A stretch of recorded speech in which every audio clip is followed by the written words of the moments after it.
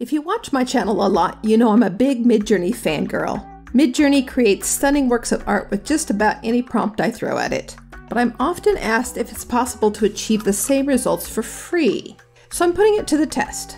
Can I replicate Midjourney's captivating style using Stable Diffusion? The results might surprise you. Midjourney is a powerful AI image generator that runs through Discord.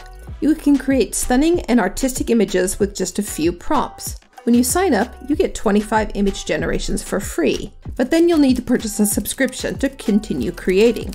Many users have found it well worth the investment. The community is active and supportive, and the images are creative. But you can use Stable Diffusion for free with the right computer setup and a bit of technical know-how.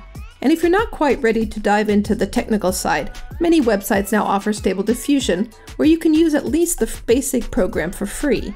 But here's the million-dollar question. Can you achieve the same captivating Midjourney style using a free Stable Diffusion interface? Midjourney AI creates images that are often described as surreal, dreamlike, or otherworldly. The images tend to be painterly and have an ethereal or fantastical quality, and many contain a sense of mystery or intrigue.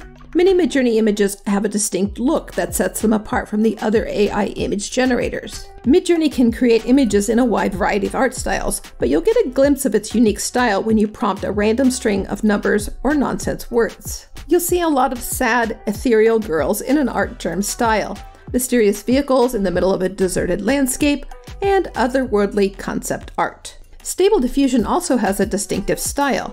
Images tend to be more detailed, naturalistic, and realistic. They have a high level of detail with accurate textures and a high degree of realism in lighting, shadows, and reflections. But you're not going to get to this style without a lot of prompting know-how. I can't use the same trick of prompting random numbers or nonsense words and get a beautiful image in Stable Diffusion. So in my experiment to get the Midjourney style in Stable Diffusion, I started with the obvious. I asked Stable Diffusion to give me an image in the style of Midjourney.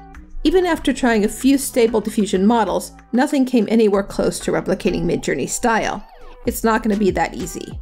I even tried a prompt that was a little bit more mainstream. Here's a set of 4 images and the prompt. The prompt works okay in Stable Diffusion, it just doesn't look like a Midjourney image. Adding Midjourney style to the prompt changes the image a little in the right direction, but I'd never mistake the image for a Midjourney one. I'm going to need a little extra help in my quest to replicate Midjourney's captivating style, so I turned to a tool that I've used before, Clip Interrogator. Clip Interrogator looks at an image and suggests a prompt.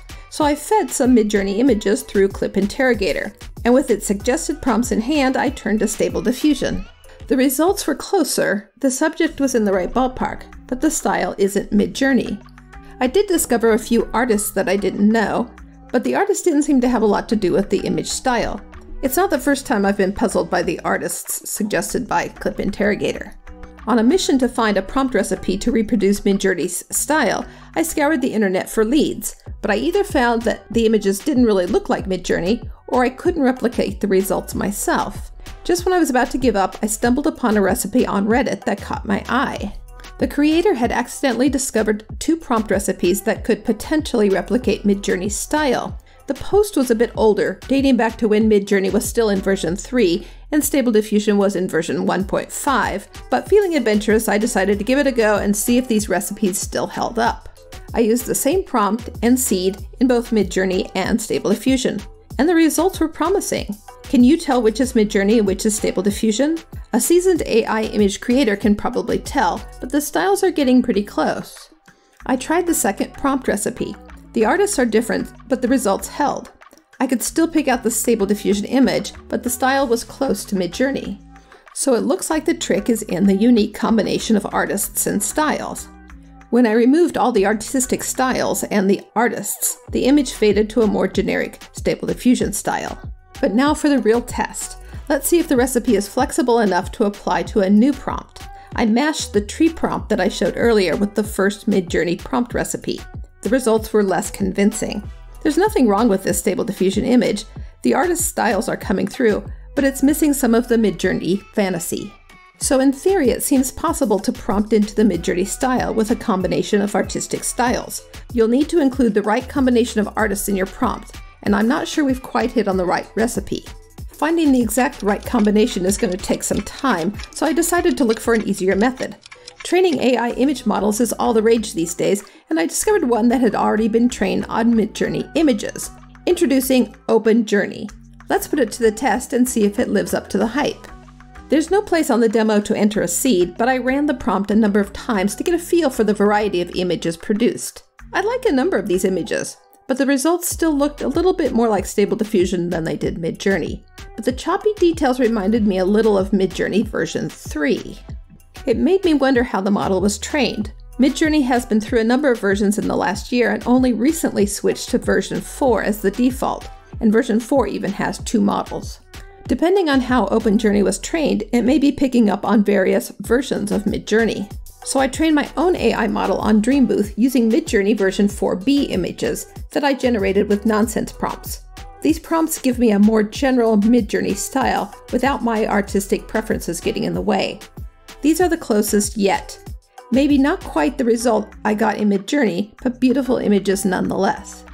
Is it possible to create Midjourney style in Stable Diffusion? Yes, sort of. To get Midjourney style, you're going to have to find the right combination of artistic styles or train a model. You're not going to get the exact Midjourney style, but you can get images inspired by Midjourney. For me, I'm sticking with Midjourney.